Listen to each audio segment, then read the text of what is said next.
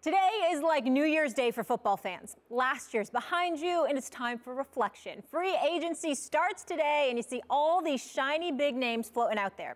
Well, I hate to be the bearer of bad news, but it's more like buyer beware. Now, here's what I mean.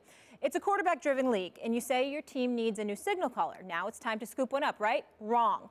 Let's look at the last 5 years. 49 veteran quarterbacks have changed teams either in the offseason or during the season. Only 3 of them have started all 16 games in their first season, and just 8 of the 49 recorded a winning record in that first season. Okay, so now let's look at teams as a whole. The franchises who weren't afraid to open up their wallets. The Jaguars have spent the most guaranteed money in free agency signings since 2011, but have the worst record in the NFL over that span. Last offseason, the Eagles, Saints, Giants, Broncos, and Jags spent the most money, and New York was the only team to make the playoffs. Free agent spending does not equal success, point blank.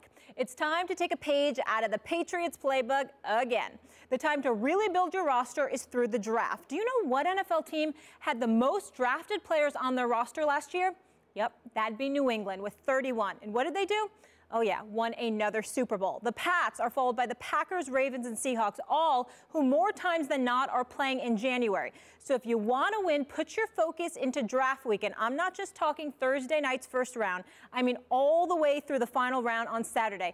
That's where you get those hidden gems and, most importantly, the wins. I'm Max Kellerman. Thanks for stopping by. Before you go, hit the button below to subscribe to our YouTube channel so you never miss a moment of me taking down Stephen A. Smith.